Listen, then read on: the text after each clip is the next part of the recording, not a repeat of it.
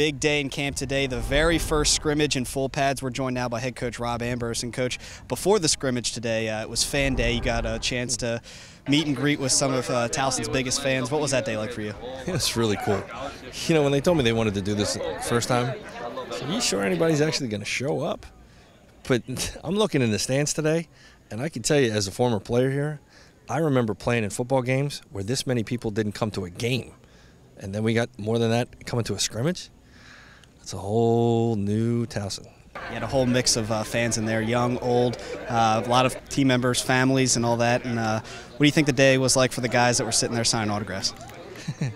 It's pretty cool. Not only were they signing autographs, but they're looking at people in the parking lot who are tailgating before a scrimmage. I'd say Division I football is actually here now. It's a great experience. Now let's get into the scrimmage. I know afterwards you talked to the team. You seemed like you were in a pretty good mood. What do you think the overall performance was like today out of the team?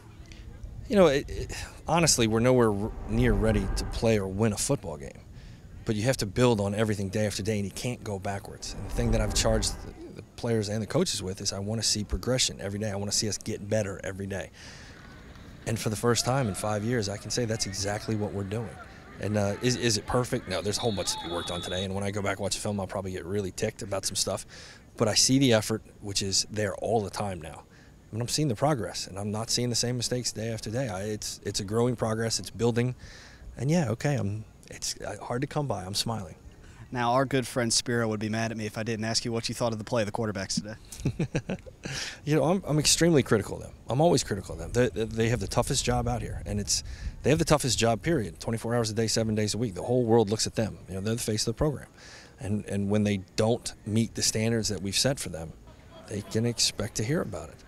But what I really liked, especially out of Pete and Connor today, is they minimized their mistakes. They were efficient running the offense, doing the things we asked them to do. And the offense had success doing it. And doing that this early in camp is pretty impressive. You know, you guys heard me say this before. It takes 11 guys on offense for a play to work. One guy can be spectacular on defense, and it looks like a great defensive play. If one guy screws up on offense, you're not going anywhere. So I'd say we're a little ahead of the schedule at the moment.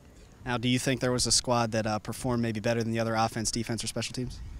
No, for whatever compliment I just put on the table, there's so much to work on. There's no way anybody's ahead of anybody else.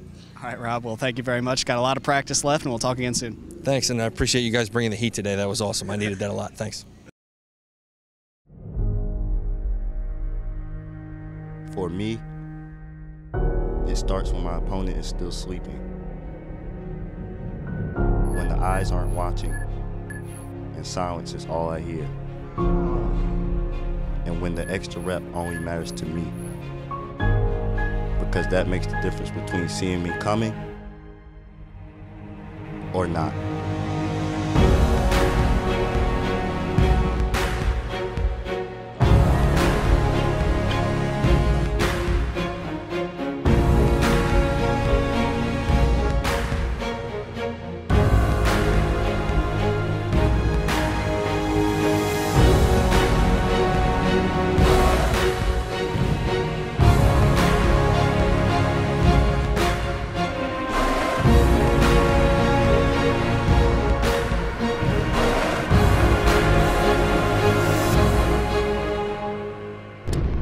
Are you ready?